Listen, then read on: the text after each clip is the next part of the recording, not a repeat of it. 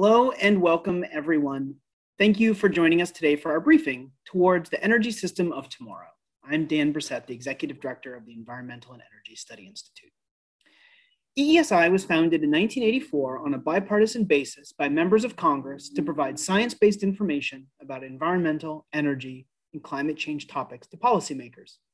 More recently, we've also developed a program to provide technical assistance to rural utilities interested in on-bill financing programs for their customers.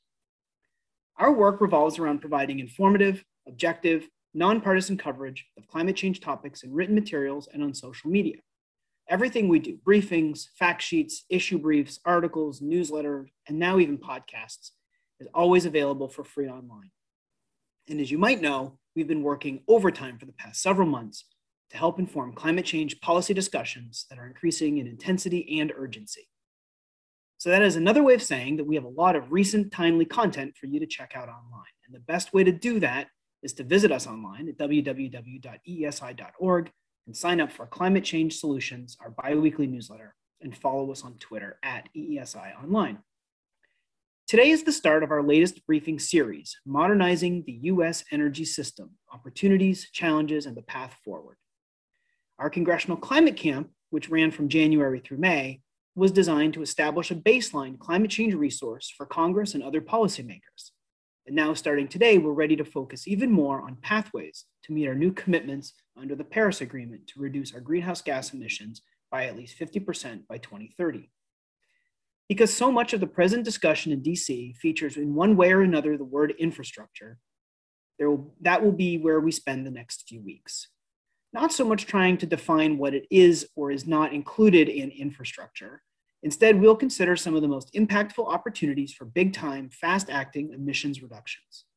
The first, energy system modernization, is the subject of this three-part briefing series. And the second, which we'll cover on Tuesday, involves the at-scale deployment of capital made possible by a national climate bank. We have three experts joining us today to help us understand how we currently power our economy. But our main goal of the session is to help policymakers imagine how our energy system needs to evolve over the next decade or so, and what it needs to look like to facilitate a transition to an equitable, decarbonized, clean energy economy. Unless we change the way we generate, move, and consume energy, and transition to the resources needed to provide it with affordability and environmental sustainability in mind, we will find ourselves 10 years from now in even bigger trouble that will be even harder to mitigate and adapt to, let alone try to reverse. So today, our experts will help us imagine what the energy system of 2030 needs to look like to deliver greenhouse gas emissions reductions in line with our new international commitments. Next Friday, we will think about modernizing America's transmission network. And on Friday, June 18th, please join us for leveraging grid-ed integration for resilience and decarbonization. If you would like to RSVP for the whole series, visit us online at www.eesi.org. One last thing before we start up the presentations and begin the discussion. Please feel free to send us your thoughts by email at eesi@eesi.org. It always gets me, the two ats. Or follow us online, follow us on Twitter at EESI Online. We will do our best to incorporate your input into the conversation as we go. And now it is my pleasure to introduce the first of our three panelists today. Jennifer Chen is president of ReGrid. She works to help clients shape electricity transmission and governance policies with an eye toward modernizing grid infrastructure and scaling up clean energy. Jenny has written and presented on these topics, including testifying before the US Congress and the US Federal Energy Regulatory Commission. She is a senior fellow at R Street and senior policy counsel at Coefficient. Welcome, Jenny. Thanks for joining our panel today. I'll turn it over to you. Thank you so much for the kind introduction and for inviting me to participate in today's briefing. Today's topics are important for Congress, agencies, state and local authorities, and stakeholders as they grapple with guiding the transformation of our power system. The questions I hope to touch on today include, what are the overall policy needs to facilitate an efficient energy transition to cheaper and lower emissions electricity? How do transmission, markets, and grid edge reforms fit together in a coherent framework? And what are the roles of different government actors? Next slide, please. Our electricity system is evolving. Policies and customer preferences are scaling up wind and solar, and distributed energy resources, such as electric vehicles. These changes have the potential to be complementary with appropriate policies in place. Wind and solar are lower cost, fuel and emissions-free resources, but they are also variable and dependent on weather. Electrification of transportation and buildings and other sectors can potentially help us manage how and when energy is consumed to make the most of wind and solar when it's available and even store it. Another challenge, as seen in this map, is that the cheapest wind and solar resources are far from most electricity customers and need physical infrastructure as well as a means to trade these resources. Long distance transmission is needed to physically connect wind and solar rich regions to customers. Despite investment costs, well-planned transmission is expected to produce significant cost savings as well as jobs. And sharing resources over a broader region helps even out variability in wind and solar and flattens out peak electricity use across different time zones. Resource sharing through organized markets can also help improve reliability at least cost and can facilitate achieving state and federal policy goals. Thus, regional market expansion and transmission expansion work well together to optimize the system. Despite the regional nature of these solutions, there is significant roles for states and local governments, and there are models for how that works well.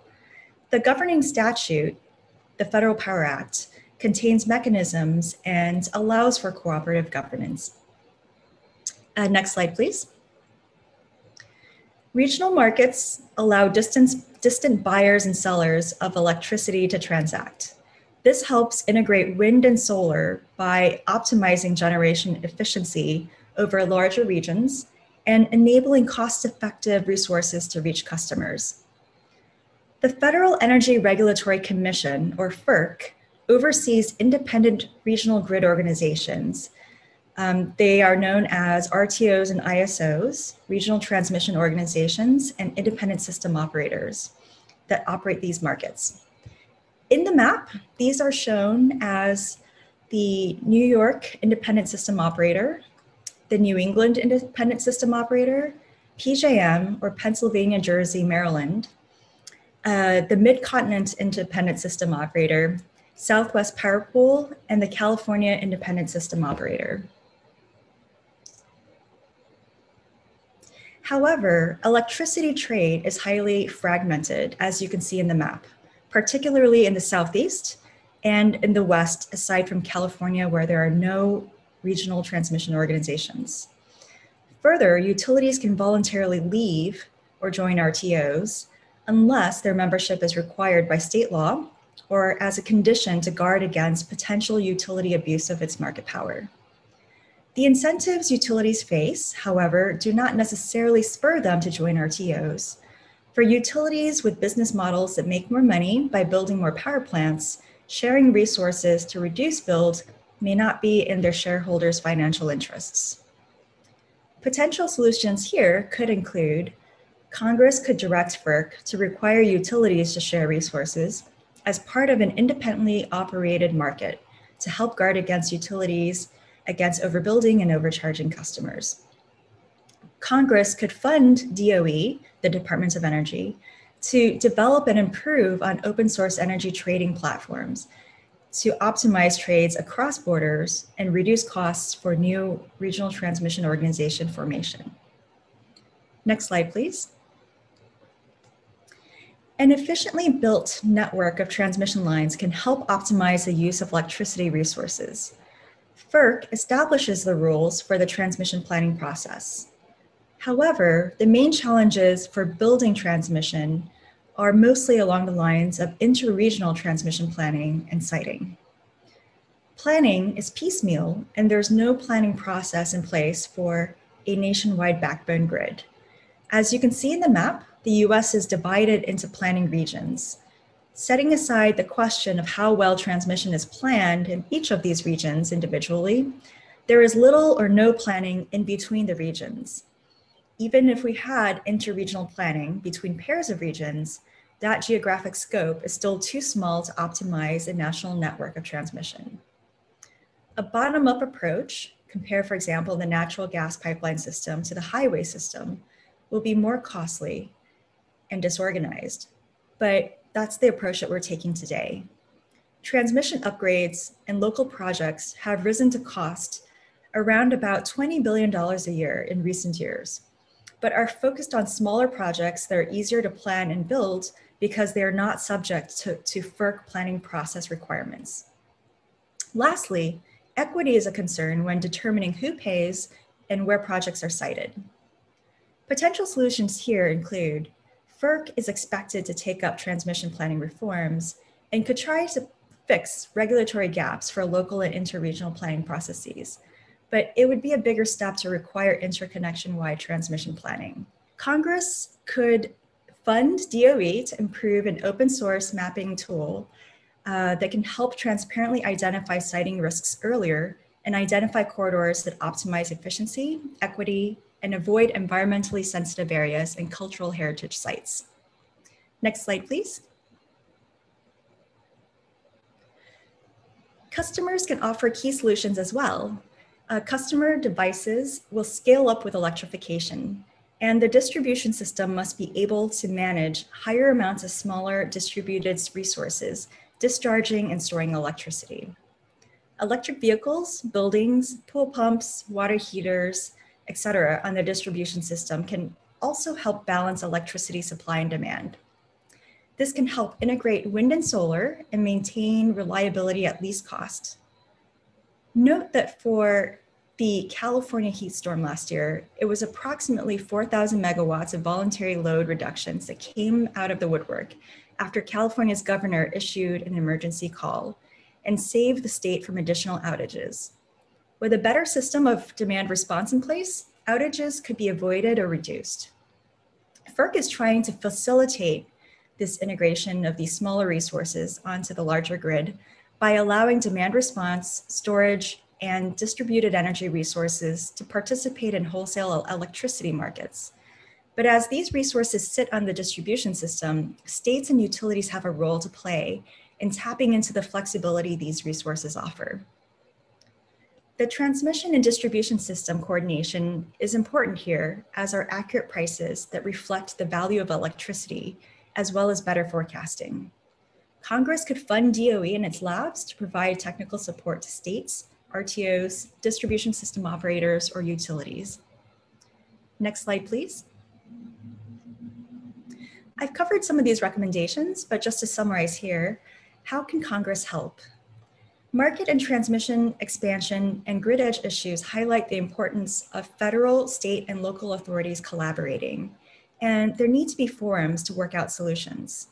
Congress could ask FERC and DOE to convene states, local authorities, and stakeholders to develop a coherent, equitable, and implementable large-scale backbone transmission plan. Congress could fund and provide technical, or rather, Congress can fund DOE to provide technical assistance to states to study the benefits of market and transmission expansion and improve distribution systems to accommodate distributed energy resources and their proliferation. Congress could fund DOE to improve open source mapping tools to identify transmission corridors that optimize efficiency, equity, and avoid environmentally sensitive and cultural heritage sites while maximizing existing rights of ways. Congress could help reduce the cost of efficiently sharing resources by funding DOE to develop a common open source energy market trading platform to optimize trades across borders. Congress could also help align incentives with public policy goals. It could direct FERC to require utilities to trade electricity and share resources as a part of an independently operated market to minimize the potential to overcharge customers. Congress could also enable DOE to investigate setting standards to encourage greater efficiency for the transmission system. Thank you very much, and I look forward to your questions. Well, thank you, Jenny. I actually have two follow-up questions. If you want to try your video again, I'm game for that. But I do have two questions. First is, could transmission planning be any more complicated? No, I'm just teasing. But my real question is, your maps are fabulous, and I really appreciate that you included those in your presentation. One of the things that helped convey to me is that we have a big country, and I was curious, what impact do the long distances involved? Moving from the East Coast to the West Coast, the Canadian border to the Mexican border. Do long distances contribute to the complexity of our energy system challenges? Sorry. That's a good question. So having a diverse set of resources in the country is helpful, and having different time zones that you can average over is also very helpful. So for example, when the peak usage of electricity is occurring in California, for example, that might not be the same in other regions. And so you'll have peaks that come on at different times. And if the system works well together, then customers' usage of the system is somewhat smoothed out. And you can also imagine that if you have wind and solar resources, where wind is stronger at night, it's also stronger in the winter, and solar resources are stronger in the summer and during the daytime. These resources complement each other very well. Looking on a broader geographic scope, the wind might be blowing in certain regions, and the sun could be shining in other regions, and having the system bring all of these resources together also averages out that generation.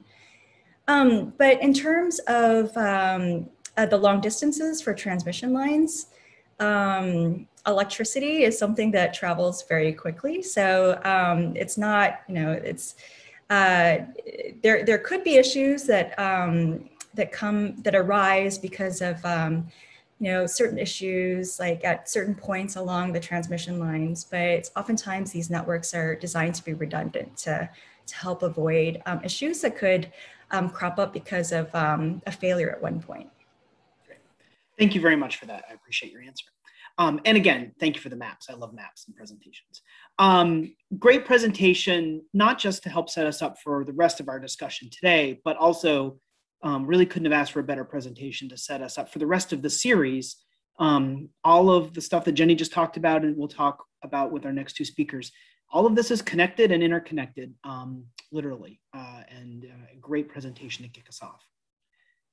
One quick reminder, if you missed any of Jenny's presentation, whether the slides themselves or her comments, everything is available online, www.eesi.org. Everything will be posted pretty quickly, and within the next few days or so, maybe a week or so, we'll also have written summaries of the presentations that you're hearing today. So there'll be an ongoing resource. That brings us to our second speaker. I'd like to introduce Juan Torres. Juan oversees continuing efforts at the National Renewable Energy Lab and the Energy Systems Integration Facility to strengthen the security and resilience of the nation's electrical grid. He leads NREL's global initiative to optimize links between electricity, fuel, thermal, water, and communications networks in order to develop and demonstrate new technologies to modernize the grid. Juan, welcome to the panel today. I will turn it over to you. All right, thank you, Dan. And I'm going to switch over to my presentation here.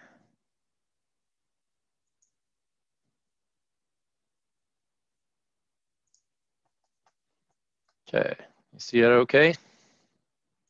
Looks great. Perfect. Okay. All right. Well, thank you. Thank you for having me here. A pleasure providing some information to this great discussion. What I'd like to do is talk a little bit about some of the trends specifically that are influencing the evolution of the power grid.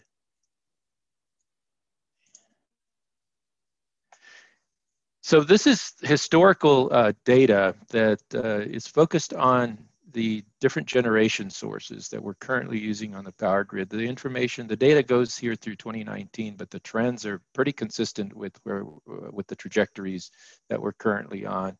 So you can see coal has, we've been decommissioning quite a few coal plants over time. Natural gas continues to increase. They tend to be used really well because they are great for peaking. They can ramp up very quickly. And natural gas has been fairly inexpensive over time. Nuclear is fairly constant. We're really not adding more nuclear, but we are decommissioning some of the older plants. But it provides some really good baseload generation. The green, which is the next level up on this chart, is renewables, which is more or less it's lumped together, and we'll talk about that here in a second. As to why don't we go ahead and double click on that and expand the renewable space, because that's the one that right now is getting a lot of attention, especially with the focus on decarbonization. So if you start at the bottom, that's hydroelectric generation. We're somewhat limited on hydro because we're not adding any more rivers to our topography and lakes and so on. Because a lot of the hydro plants and so on have been tapped about as much as we can, although we are squeezing a little bit more over time. I'll focus on where the big growth is. It's really in the green section here, which is wind, and the yellow, which is solar. Those are the two particular generation sources that have gone down significantly in cost and are being utilized in many areas, not just where the sun is shining most, which tends to be in the Southwest, and the wind blows most heavily in kind of the Midwest, but across many of the states, they've included them as part of their renewable integration plans.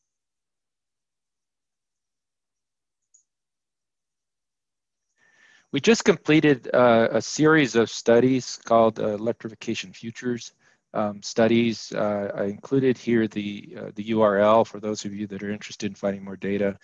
And I believe there were six different reports. I'm highlighting here one of the really interesting things.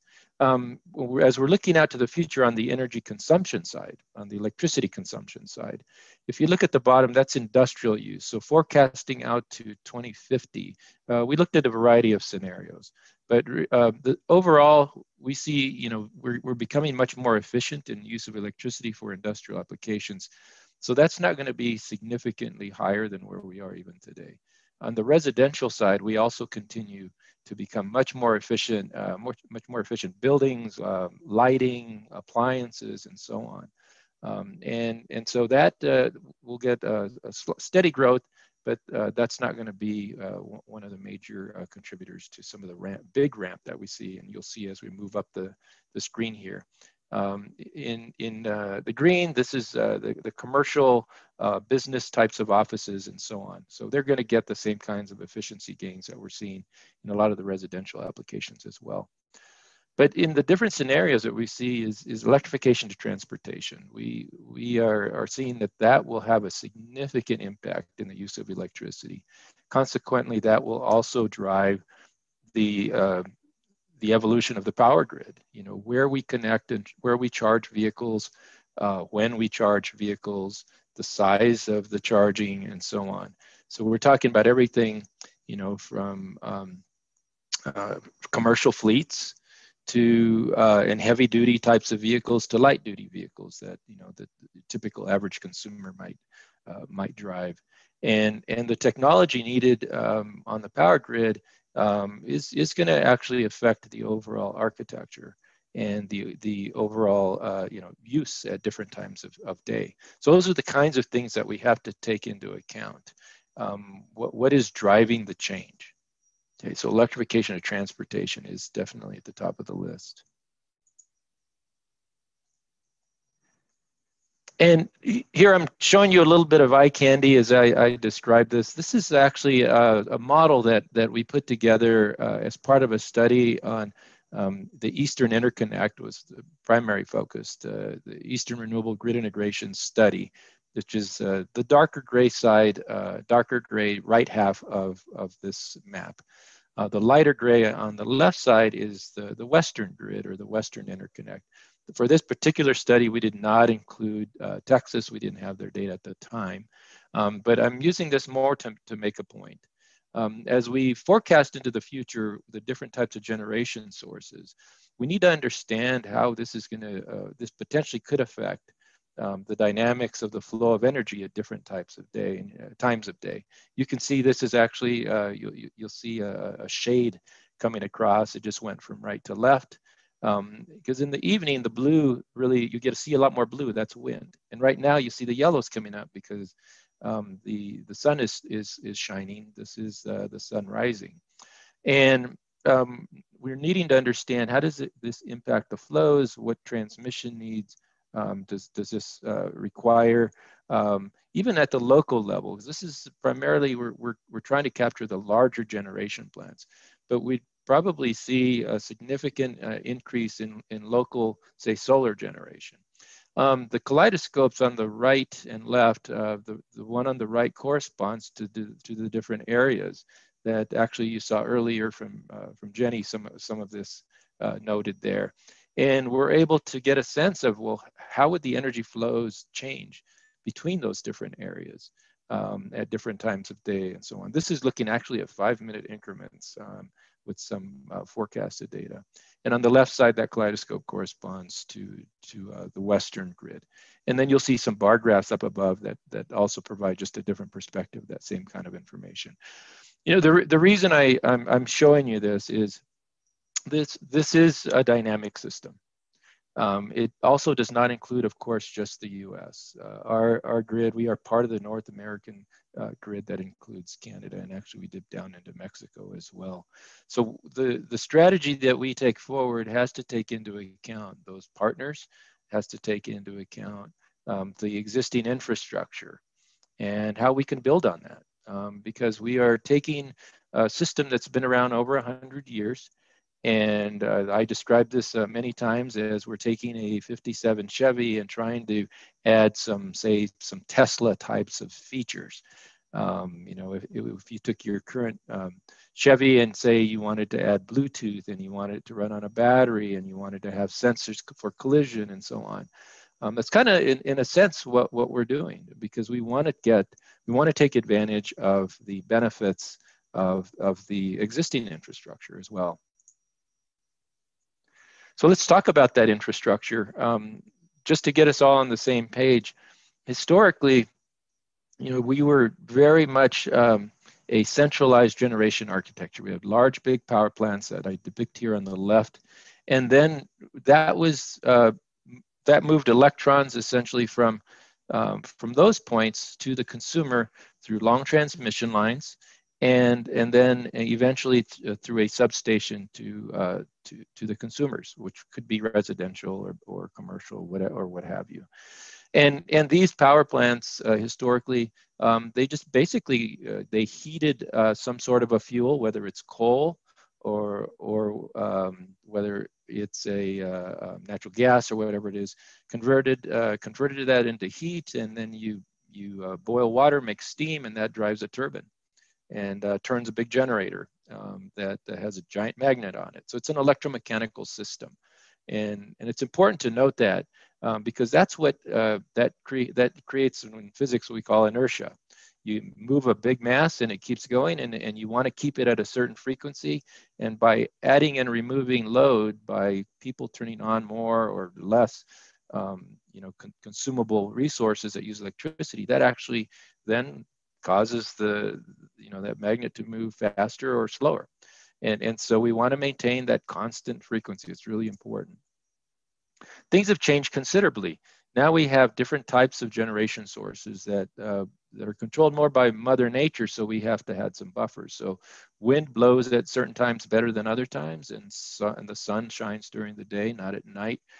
So we're including things like energy storage, are things that we're exploring. They're not just batteries, there's compressed air, there's other ways to do this, pumped hydro. And on the right side, that's where you see the most change happening. And that is near the consumer, what we call the edge of the grid.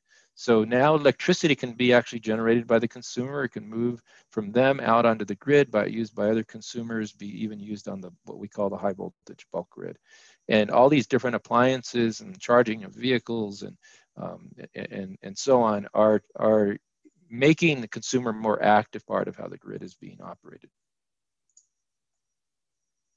This is a lot of information, so I'm going to hit this, just the highlights here. On the left, you'll see that, by moving toward what we call power electronics-based generation, and even the end-use devices, it's changing this concept of what I called inertia. So instead of having a big magnet spinning at a centralized power plant, when you have smaller devices like solar panels with inverter boxes that connect those to the grid, and even similarly over on wind turbines and so on, just fundamentally how those devices connect to the grid is different. We are still working on how to operate a grid with a lot of these power electronics based devices. And the graph on the right shows we've done this on really small 100 kilowatt systems, say like in Tau Island, American Samoa, and even at 100%. At Maui, we've actually had 30% penetration of inverter-based, power electronics-based devices.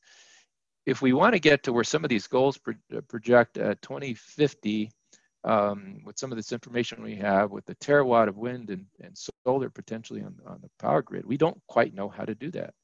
And that's why the research is really needed to help us understand how we transition to highly decarbonized grid also means a grid that uses different types of technology and devices, and the amount of inertia on the grid is much, much different.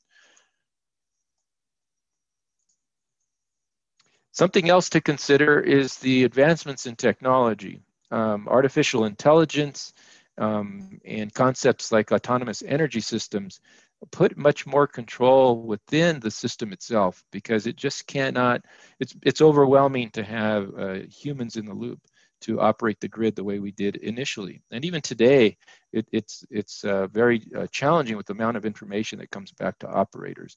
So putting some intelligence close to the devices, within the devices, so that they understand, how to maintain reliability for the larger system, and have some level of awareness as to what the goals are of the system. Those are the kinds of things that are being developed and are in research now, and will be deployed over the next several years. This is an example of one city that's been really progressive, and we just put out a big report on the work done with the city of LA, where they've been trying to achieve or develop a plan to achieve basically 100% use of clean energy for all of the needs there. And I will show you just briefly, the importance of having the tools to understand how we get there. This particular tool, simulation, goes in to help us understand, how do all the different devices, as I mentioned, the end consumer, and all these different devices being added to the grid are going to be really important to help us understand how the grid operates.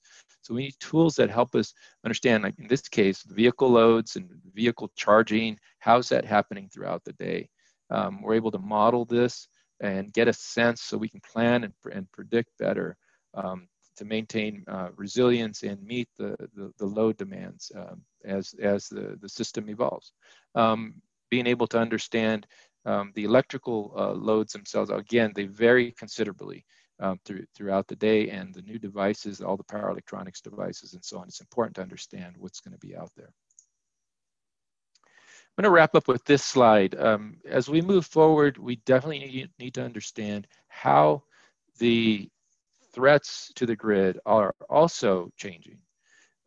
Historically, at a local level, the biggest threats, if you ask utilities, are squirrels and trees. At a local level, those cause the most small outages.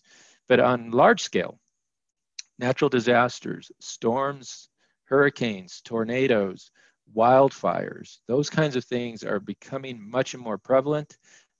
Increase in frequency and increase also in impact. Space weather is a challenge. Solar flares are a challenge. Electromagnetic types of disturbances. Those can have impact on large transmission lines. They actually induce currents that could potentially cause some outages. Physical threats have not gone away, especially with terrorism and things of that nature that are around. Directed energy weapons like electromagnetic pulses need to be taken into account. Make sure that the system of the future is resilient to all these. And of course, cyber. Every day I look in, I'm watching the news and things that I work on here at the laboratory. This is of utmost priority. everything I talked about there has some sort of digital element to it.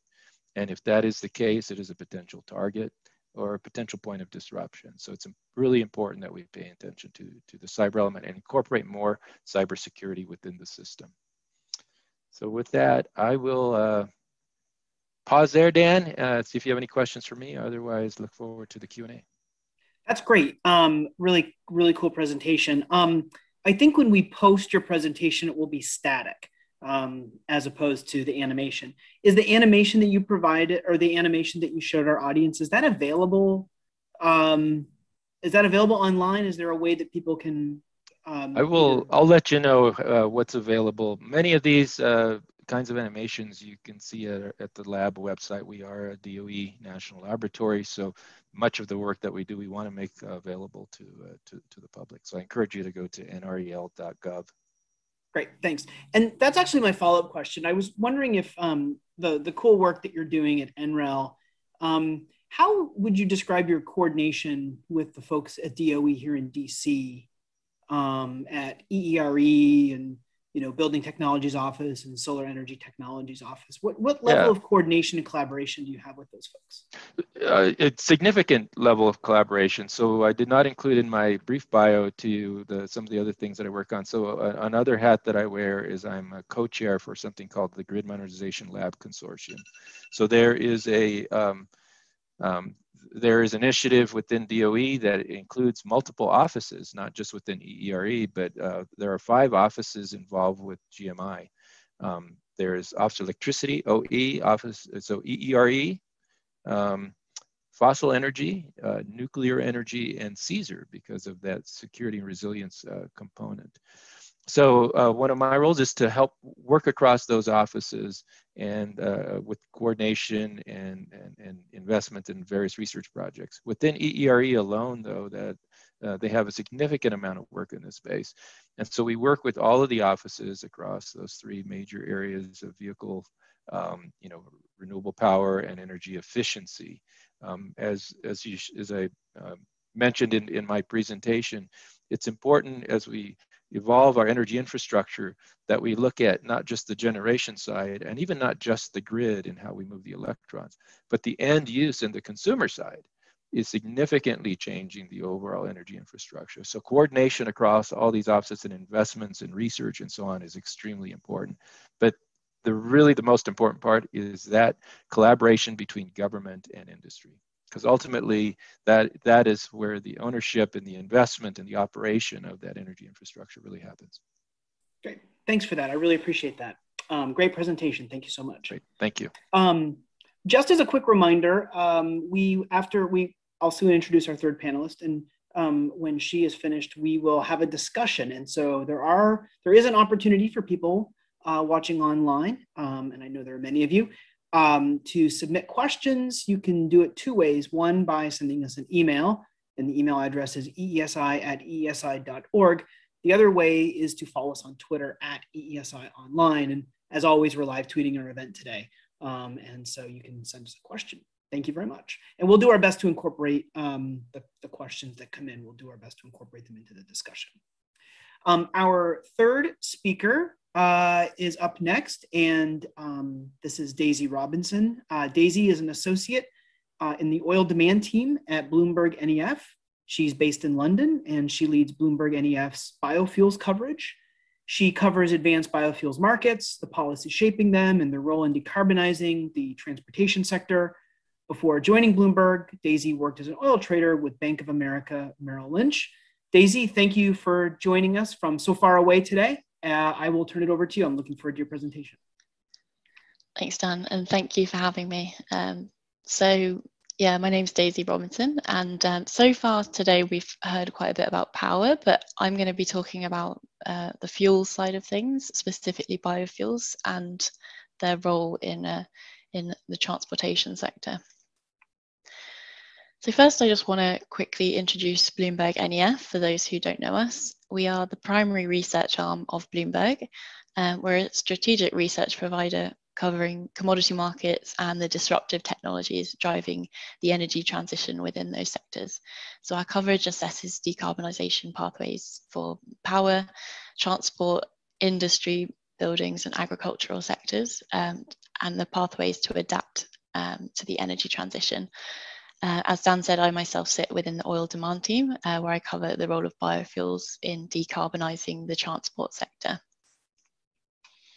So looking at the composition of energy consumption in the US, transportation is not the largest sector in terms of energy consumption, but it is the largest emitter as of relatively recently. Power, on the other hand, consumes about 40% of US energy, but emissions have been rapidly falling over the past decade, as we just heard from Juan. So transport emissions are disproportionately high considering its energy consumption, and this needs to be addressed.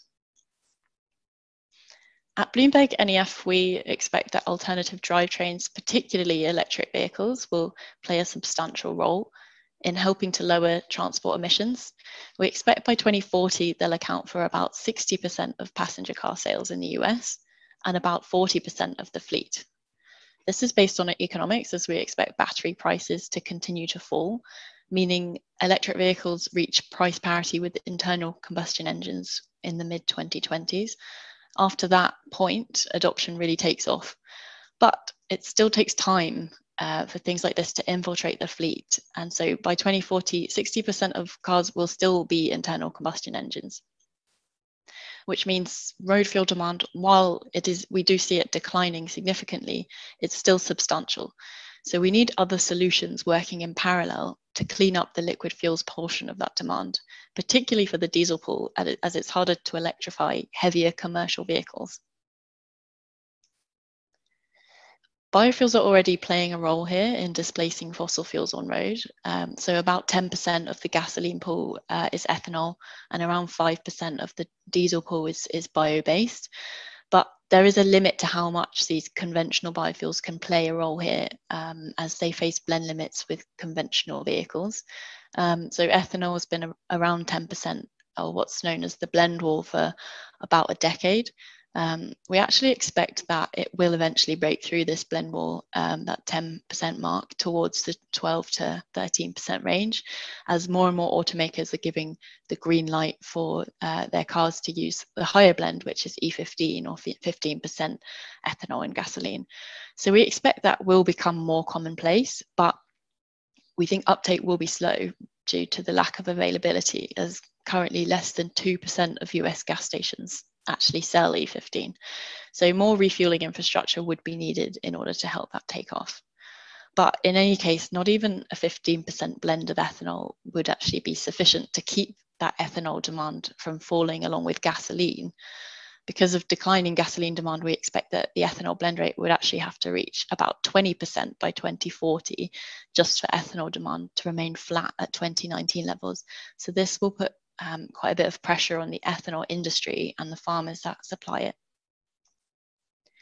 So looking at some of the clean fuels out there and how they stack up, some biofuels offer some really considerable emissions benefits and can even compare with electric. And it's worth highlighting here that these are average carbon intensity values. So in reality, there's quite a big range depending on the source of that fuel. And the fuels I want to focus on today are fuels known as drop-in, which means that unlike ethanol and biodiesel, they have practically identical properties to fossil fuels. So they're not restricted by blend walls, which means they could, in theory, replace fossil fuels 100%. And the big value add of drop-in biofuels is that they fit seamlessly into our existing infrastructure, whether that's at the pump, or in engines, or in pipeline networks. And even in the case of renewable diesel, there are synergies in the production side of things as well. And also in the case of renewable diesel, it can be used in any diesel type fuel application. So it's highly versatile. And it can also be used to produce sustainable aviation fuel, which we've been looking at quite a bit at the moment, as this is one of the very few decarbonisation options available to the aviation industry at this point. So leveraging infrastructure that we already have in place is, of course, avoids a huge amount of costly overhauls of existing fleets and also logistical networks. It also means these solutions can infiltrate the system a lot quicker. But it's also beneficial in terms of things like preservation of jobs to be able to keep assets running that might have otherwise closed down. But I'll talk a bit about that in a moment. But first, looking at renewable natural gas, this is mostly produced through biological decomposition of waste in landfills, but an increasing share is actually being produced from animal waste from farms. And the resultant fuel has super low emissions. In fact, it can result in negative carbon intensity as the process uses waste that would otherwise release emissions into the atmosphere if it was left to decompose. But the catch is production costs are significantly higher than conventional natural gas, which is pretty cheap. So the market is largely driven by policy support. And for that reason, a lot of it goes into the transport sector. Most of it, in fact, is used in the transport sector because the reason being that's where the credits are essentially. So renewable natural gas, or RNG, generates D3 RIN credits under the National Renewable Fuel Standard. And it also generates low carbon fuel standard, or LCFS, credits in California, which are rewarded based on the carbon intensity of individual fuels. So RNG is rewarded particularly highly because it has such a low carbon intensity.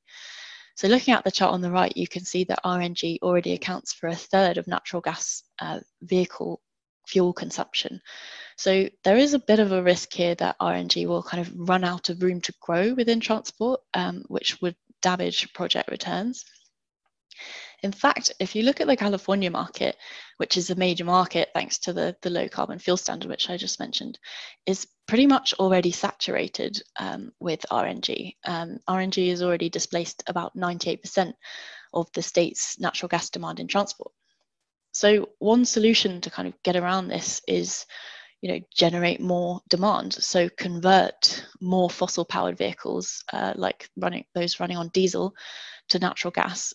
So this is occurring thanks to some initiatives that subsidize the cost for truck operators to convert their fleets to natural gas.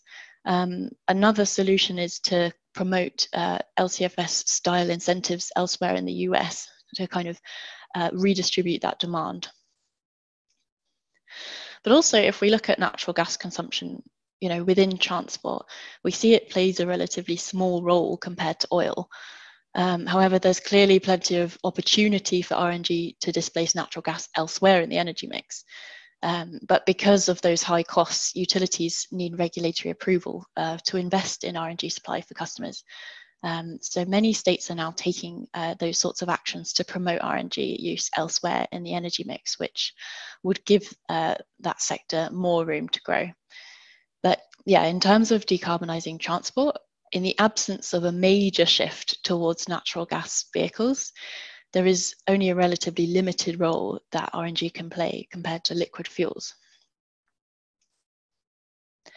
And that's where renewable diesel comes in. So renewable diesel is made from lipids like vegetable oils, used cooking oil from restaurants, and animal fats. And it's practically identical to fossil-based diesel. It's a distinct product to biodiesel, which is chemically different to regular diesel. So biodiesel needs to be blended in low quantities, whereas renewable diesel can be used 100% in any diesel engine. This is a sector that's really heating up at the moment and expected to expand really quickly, particularly in the US, as a number of projects are under construction or under development at the moment. And putting all of these projects together, we see that those projects would potentially increase the market by about tenfold in just the next 5 years.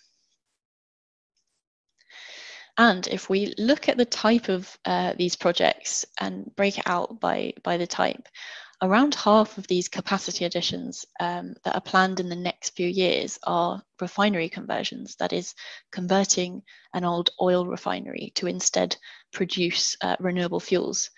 And the reason this is the case is the process to produce renewable diesel has a lot of overlap with traditional oil refining in the hydrotreating area. So there's an opportunity here for refiners to reuse or repurpose existing assets to really progress the energy transition. And what is more, around half of this project pipeline was actually announced last year in 2020. And the reason for that is the pandemic hit refiners extremely hard last year, as travel restrictions and lockdown really hit demand for fuel. So they found refinery margins were very, very low for a prolonged period. And this led to a huge amount of refinery closures across the world. But in the US, almost a third of that capacity is being converted to biorefineries to produce renewable diesel and other products like renewable jet fuel as well. So refinery conversions of this sort have a lot of benefits. From one perspective, it helps keep an asset running, extending its useful life and also preserving jobs.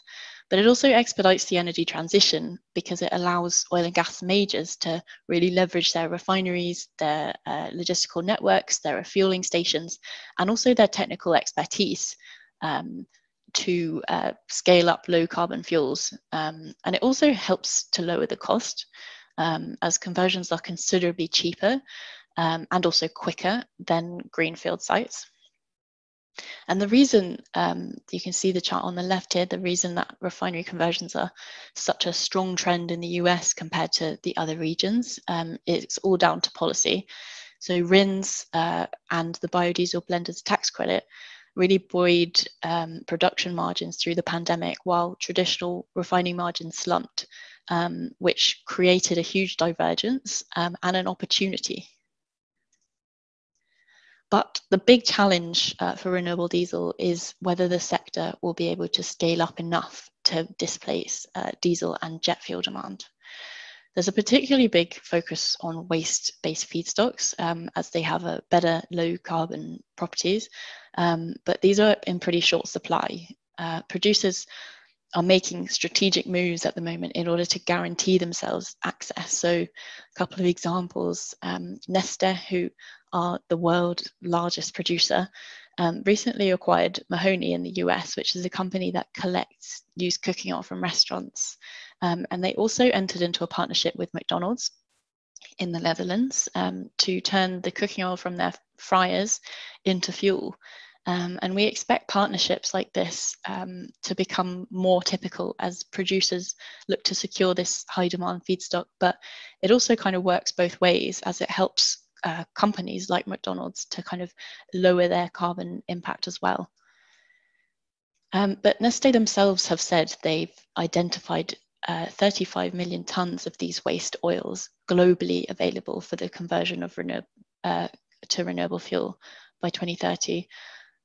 So to put that into context, if all of this waste were converted into fuel and sold into the US, it would cover less than a fifth of its overall diesel demand. So there's a definite need for innovation here to keep the sector growing. And that innovation already exists. So technologies exist that can use household waste or forestry or agricultural residues and convert them into a biocrude, which can be further processed into products in existing refineries, just like the current system of refining fossil fuels into useful products.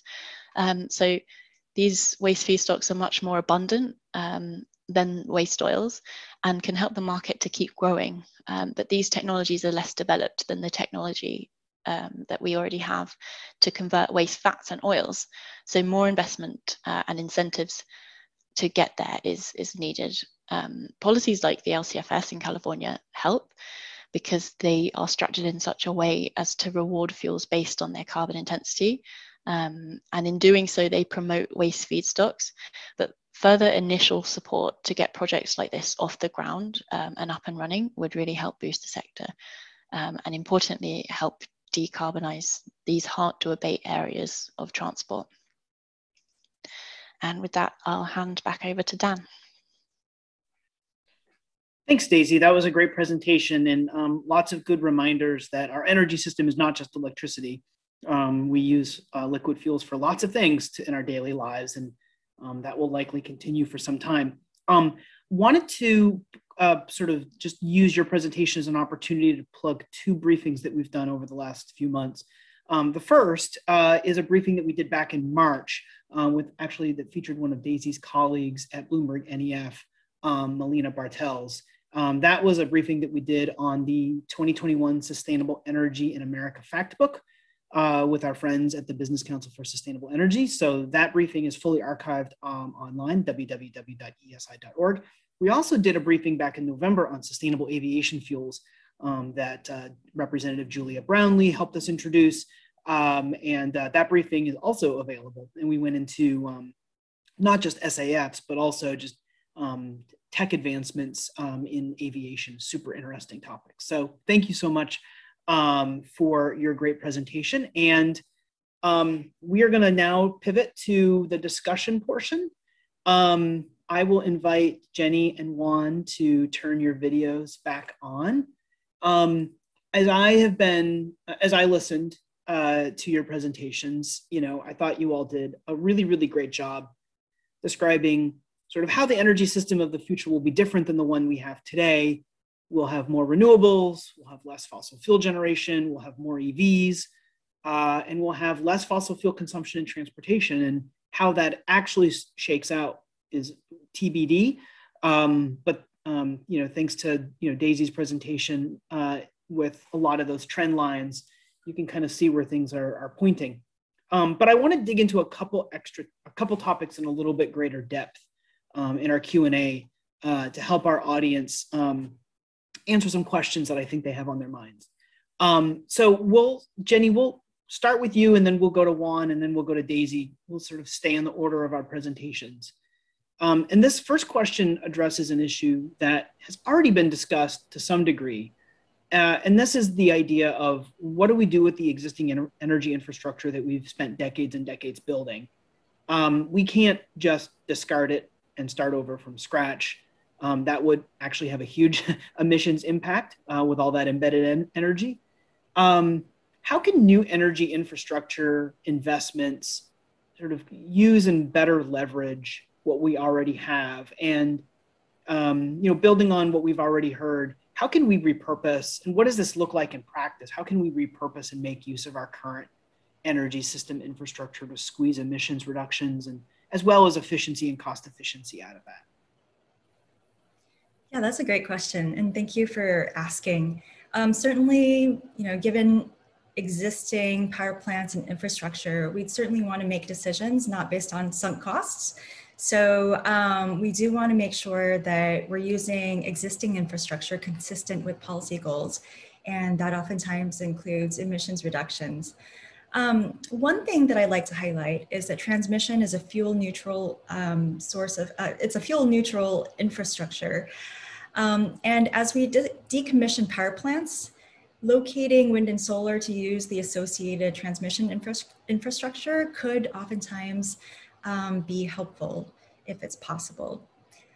Existing infrastructure lines and rights of ways can be made to do more with advanced transmission technologies. So we can update existing infrastructure with advanced conductors, for example. Some of these technologies can extend the capacity of existing rights of ways to carry more electricity.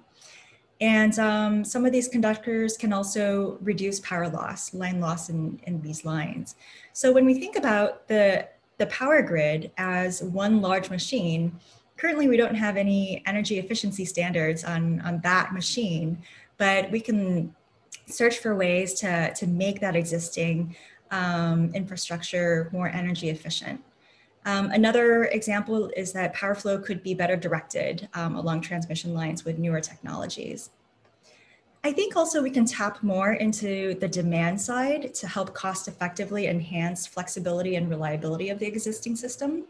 So if we look at devices that customers are buying anyways for non-grid uses, such as hot water heaters, building HVACs, and electric vehicles, these resources are essentially batteries that can also help provide balancing services on a range of timescales.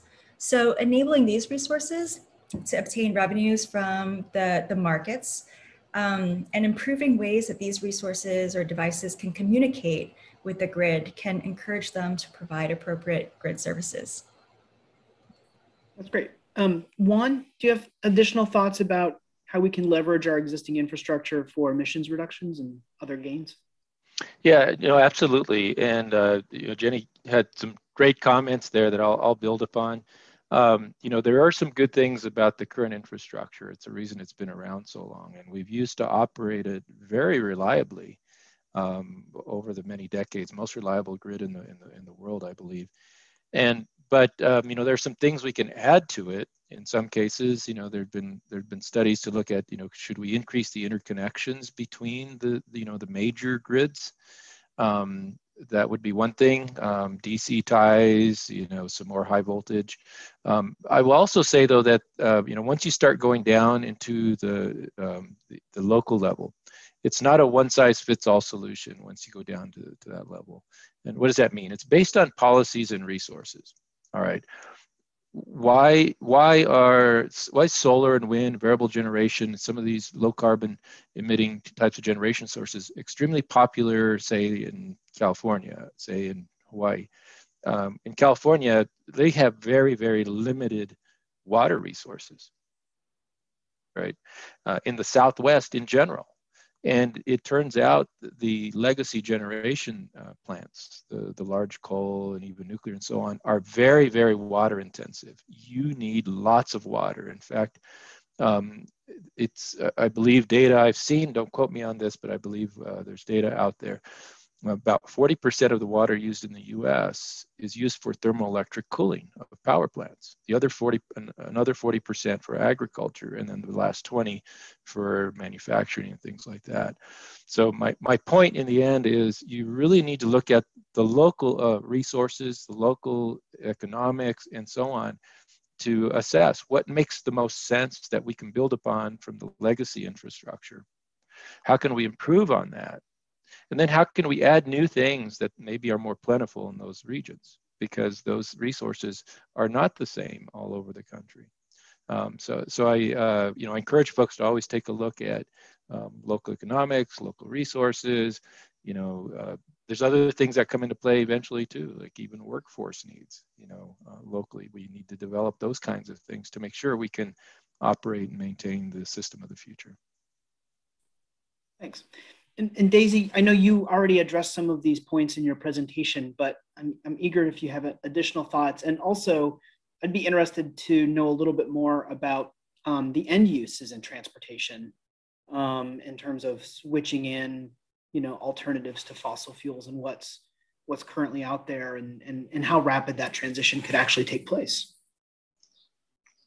Yeah, I don't have a huge amount to add because, this was sort of the basis of my presentation. And so you really hit the nail on the head that this is a challenge, that we can't just discard all of this infrastructure that has taken a long time to build up. And I think that really highlights the key kind of difference between conventional biofuels that have been around for a really long time versus these more advanced drop-in biofuels, which can literally drop into the existing system that we've established over many decades. So that is kind of the crucial difference. And in terms of the kind of end users, again, this is why kind of drop-in biofuels really solve a problem. And, I'm not suggesting that they, can solve the entire problem on their own.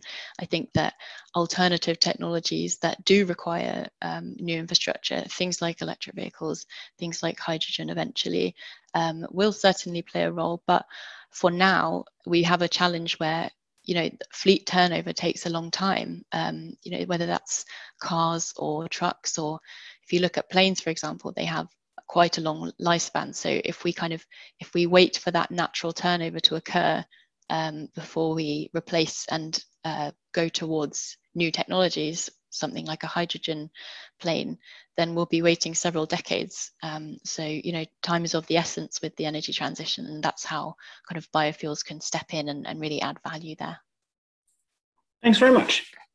The second issue I kind of wanted to use this as an opportunity to dig into a little bit is affordability. I think in a lot of discussions, there's an implied quality of fossil fuel generation compared to renewables in particular. And the idea is that, fossil fuels are sort of inherently more reliable, resilient, and affordable. And I think our neighbors in Texas might agree that reliability and resilience are not necessarily inherent characteristics in oil, gas, and coal if you're not doing the basics in terms of preparedness. But affordability, I think, is a different question. And right now, we in the United States, we benefit from relatively inexpensive energy. And a lot of that is made possible by our natural resources, especially over the last few decades, the availability of pretty low cost natural gas. We know, however, renewable energy is cost competitive. And so it doesn't necessarily have to impact or have a negative impact on affordability. What can we do, Jenny? Again, we'll start with you and then we'll kind of go through. What can we do to ensure that the modernized and updated energy infrastructure that we will hopefully start building and expanding upon, what can we do in that in those series of investments to make sure that energy remains affordable for everyone? So yeah, I just wanted to say that we have to overcome the collective action problem to build the transmission that we need in order to tap into these cost-effective resources and ensure that the energy transition is affordable.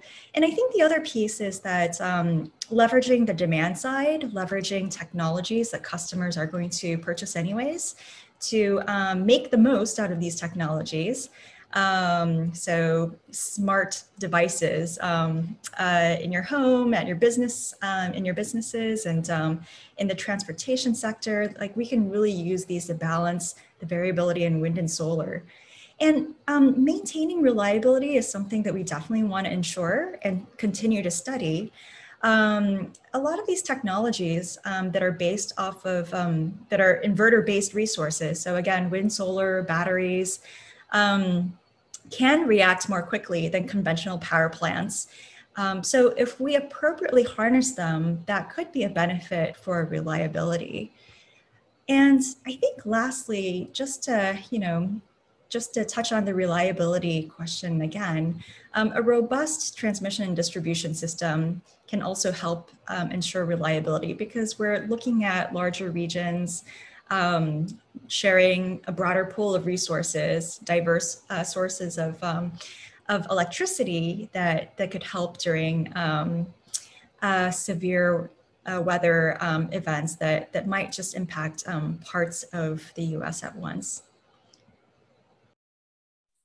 Thanks very much. And sorry about the audio feed problem.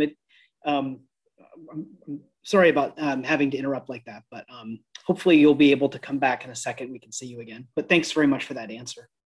Juan, I'd like to hear from you about sort of what we can do to preserve affordability in our future energy system. And I think also if you have thoughts about building on what Jenny was talking about with respect to resilience and reliability as well. Be very interested in hearing that. Yeah, absolutely. We've become accustomed to paying really low rates for, say, electricity, and even gasoline has been pretty cheap for over the years. So, but things are changing, and how do you do this within the context of things like increasing frequency of storms and other events, and even the cyber threat? We don't want to pay more than 10, 11 cents a kilowatt hour for electricity, yet we want it secure and robust against the most equipped adversaries in the world that are targeting our system through cyber means and other means and so on, right? So how do you do that? That is a big challenge. Definitely, there are some things we can do and have done. An example is, say, the sunshot goal that was set by administration here a couple of administrations ago to drop the price of solar technology, and that was done through research, advancements in research, investments in research, and then getting some demonstrations and getting to the points we can get to economies of scale. So it has to be a very coordinated kind of effort. I think government can play a big role to really help with that, but that partnership with industry. Maybe the other piece of it is standards. If you just get the technology out there, but you have a lot of competing technologies, and it's more expensive to maintain and interconnect these kinds of things. So investments in the right kinds of standards, I think, is really important. This is going to require a coordinated effort. huge coordinated effort from the public and the private sector. And so I think that's really important to establish that communication, to be able to be clear on where are we going, how, what are we trying to achieve here. And if you just let the market drive it, then sometimes other things like resilience or security could potentially lapse, because you need to have many times, like some of the work that I do, that government perspective to understand what is the threat, what's going on there, what do we need to be aware of. So that resilience aspect is another thing. When I talk about security and resilience, many times it's like buying insurance. And so understanding that level of risk that we're really willing to attain or maintain is also important. What level of reliability, what level of resilience is important. There is a difference between resilience and reliability. Reliability is you're trying to keep a bad thing from happening, keep that probability low. And resilience is you're going to assume something bad's going to happen, but how do you get that system back up and running, minimize the cost and the time. So I think having that common understanding of what are those goals across the board, common, the coordination across standards, and then I think a really strategic investment in research and demonstration. Thanks.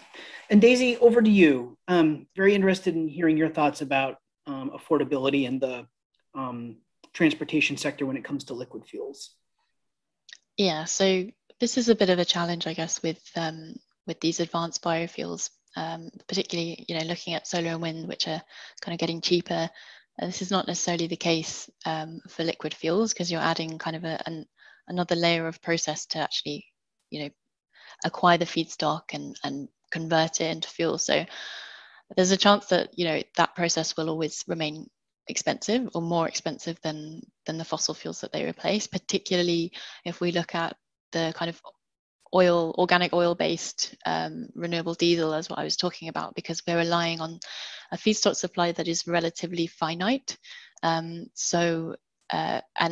also additionally, the technology that we use to convert it is fairly well established. So there's kind of fewer opportunities there for cost reductions over time. But that's why I think it's very important to keep investing and keep supporting those newer technologies that I mentioned at the end, which are capable of converting more abundant resources like household waste. Because we're not at risk of depleting those resources anytime soon. These technologies are much more expensive now, but they have more potential to come down over time, because they're less developed at the moment. But as they scale up and develop, they have much more potential for cost reductions going forward. But I think there are some benefits as well when we look at homegrown fuels. If we look back at history, at oil prices that can be very much at the mercy of external factors or geopolitics. So it kind of feeds back to that energy independence or that sort of thing, to have a bit more control over prices than maybe historically with oil prices. And that probably applies more broadly than just renewable diesel, say, just to biofuels in general, right? Things are able to grow here. Would it help if I ate more French fries to help keep the oil? I feel like we could start something there. I feel like a more French fries campaign. We could work with the potato people, perhaps. Yeah, I'd be on board with that as well. Yeah, right. That's a different department at Bloomberg. Great. Thank you for Jenny for coming back, because I'd like to kick off the last question with you. We'll set the French fry issue aside for a moment. One thing that we think a lot about at EESI is sort of how the impacts of climate policy, what the sorts of impacts of climate policy and investments have on communities that have over time been marginalized or been not included in decision making. Oftentimes these are communities of color, low income communities, frontline communities. And I think it's fair to say that fossil fuels have not had a great track record when it comes to impacting nearby communities, oil refineries, coal mines, two examples of things that are not terribly pleasant neighbors to have, and so often the communities impacted had little or no say about where these facilities and where these operations have been located. As we sort of take our steps, as we make our investments to improve and modernize our energy system, do you have thoughts about what we should be doing differently to ensure that new infrastructure does not have the same negative impacts on affected communities, or perhaps even could help improve and sort of mitigate some of the past negative impacts that fossil fuels have had on people?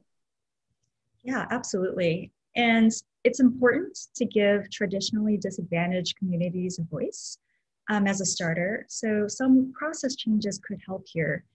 And as an example of that, FERC is standing up its Office of Public Participation, which should hopefully help with the infrastructure siting that FERC influences, such as natural gas pipelines. And I think that there are some creative solutions that could create a win-win situation. So if we look at transmission siting, for example, siting is typically an equity issue. There are overall benefits to building a more robust transmission network, but some might object to siting these lines over their lands if they don't see any direct benefit. If we come up with a transmission planning process that is more transparent, inclusive, and looks forward to potential siting concerns by engaging stakeholders early, we have a better chance of developing creative solutions. One example is that a transmission siting solution where a Native American tribe was given equity in a transmission line and thus is able to obtain revenue from siting a line on their lands. We can also think about just transition and think about regions that might be looking for jobs and bring those stakeholders to the table to see if they would be willing to site infrastructure with appropriate protections, of course, to make sure that their communities are protected. Juan, eager to hear from you. Sort of how can we ensure that future energy system infrastructure investments don't create the same kinds of negative impacts that some of our past investments have had on marginalized and low-income and communities of color? Yeah, we have a lot of work going on in this space in the area of environmental justice and energy justice and so on. And the experience that we've had is it really comes down to understanding this, the stakeholders, the impact on the stakeholders there, taking into account those historically marginalized folks. It's because they weren't taken into account. That wasn't important. Maybe it was more important to get something done, at the lowest cost within a certain time, and not thinking about the long-term ramifications. So it's really taking a more strategic perspective and asking those questions early on these projects and engaging the stakeholders, so you have a better, well-rounded understanding of what the not just the short-term implications are, but the long-term. And I think Jenny's point about can you find equity so that there is a win-win? There's some win for all the stakeholders. It's not going to be equally distributed, likely, but that everybody sees, what is the benefit for their stake and their support of the project. Daisy, we'll turn over to you next. Yeah, I would definitely echo both of the sentiments of the other two panelists, but I would also just finally add kind of one final concept, I guess, when it comes to liquid fuels, and that is converting waste to liquid fuels is kind of making a useful product out of something that we have no other use for. So it's kind of a win-win in that regard. And so when we're thinking about other benefits to communities other than cleaning up the transport fuel mix, I'd say that that's another really obvious benefit, is actually utilizing waste products which would have otherwise ended up in landfill or that sort of thing. Okay, thank you very much. We have time, I think, for one more question, and Jenny sort of inspired this question, and I think we'll probably have to wrap it there. But I'm very interested in sort of your thoughts. You know, one of the things in sort of in Washington, D.C., as we're having these policy discussions, one of the things that people always want to know about is what are the job implications? What are the job creation implications, workforce development implications? And Jenny just mentioned the concept of a just transition, which I think is something that's very important, something that we've covered in other sessions. And I think it's perhaps worth a little bit of discussion here. Jenny, we'll start once again with you and we'll go around the horn, but could you help for a policymaker audience understand of all of the things you've talked about today, what some of the workforce development opportunities are also possible as we're reducing emissions, as we're improving equity, as we're making all of these improvements? What do you see in terms of workforce development opportunities at the same time? I think we definitely need to look on a community by community basis, because we know that a clean energy transition does create clean energy jobs, high paying, good quality jobs. But a lot of these communities that are losing jobs might not see a one-to-one replacement in jobs. So I think that there is an important effort to look at what kinds of jobs that that could benefit some of these communities today, not too far in the future. What kind of workforce training opportunities, what kind of immediate job opportunities, and we might have to look further than just in the energy sector, but expanding horizons, looking on a community by community basis and listening to these communities, I think could help carry us further in just transition. One, I'm curious what you think, and also if you have any thoughts specifically around sort of the role that research and development could play in creating new opportunities for new types of jobs related to the clean energy transition. Yeah, absolutely. I mean, we really are going to need a workforce that understands some of the new technologies, understands the computer interface here, a lot of folks that understand the cyber aspect. I will add a couple of things to consider here. As we're developing these new systems, we need to understand what is the new life cycle for these systems, okay? So how, there's everything from, when you install these things to operate and then some sort of an end of life. These systems are going to be a little different than what we've had before. And there's going to be jobs created, throughout that life cycle. Another aspect of this is the supply chain. So, where are we going to get the components? Everything from hardware components, electronics to, materials, and we need to, consider the rare earth kinds of materials and make sure we're not reliant on these certain materials that are maybe controlled by, some other country, as well as, the software aspect of it. So all those pieces I think are super important and opportunities for us to be strategic in creating the jobs and then identifying the workforce that's going to be needed there. So I think it's a significant opportunity that needs a little bit more thought. Thanks for that. Daisy, I think this means you get the last word on the panel. Nice. Yeah, so I would just add to finish off that, on the liquid fuel side, as I've been discussing, there's still going to be demand for liquid fuels for the foreseeable future.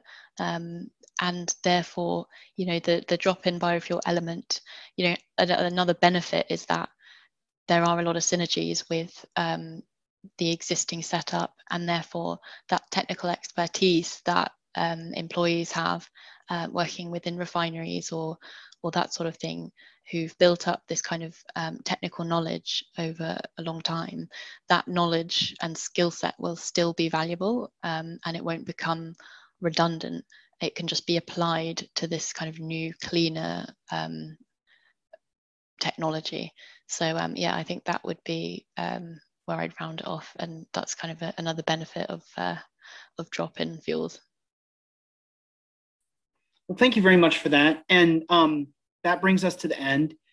Jenny, Juan, and Daisy, thank you so much for 3 excellent presentations and a really great discussion. I really enjoyed talking with all of you today, and I'm sure our audience did too. As a reminder, if you missed anything from any of the presentations, everything will be posted online, including the webcast, www.eesi.org. So thank you so much for joining us today. It was a real pleasure to get to meet you over the last couple of weeks and talk with you today. Thank you so much. We are going to wrap up. I have a couple things to close with. I think we're going to put some slides up in a second. There we go. So the first is today's session, while excellent and awesome, is just the start. We have 2 more sessions on modernizing the US energy system. And if you like today, and if you want to learn more about a lot of the topics, we have opportunities for you to do so as early as next Friday. We will be looking at modernizing America's transmission network next Friday, also at noon Eastern. We will then be on June 18th, we'll be looking at leveraging grid ed integration for resilience and decarbonization. So a lot of the themes and a lot of the topics we talked about today will be carried through the rest of the series. We will also have a briefing on Tuesday, I think also at noon, but all the details are available online, about the potential emissions reductions from a national climate bank. And we have a really excellent lineup, 4 speakers for this one from all over the country talking with us about that. So we will be focusing our efforts on, in June, like I said earlier, on sort of where we can get the most emissions reductions from the various points in the infrastructure debate.